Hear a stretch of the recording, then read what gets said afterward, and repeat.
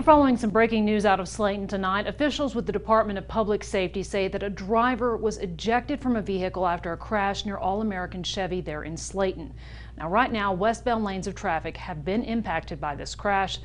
And as you can see, it's quite the scene right now. You've got sheriff's officers. There was an ambulance on scene because right now what we know is that one person was killed in this accident. Stay with KLBK and everythinglubbock.com for more details as we receive them.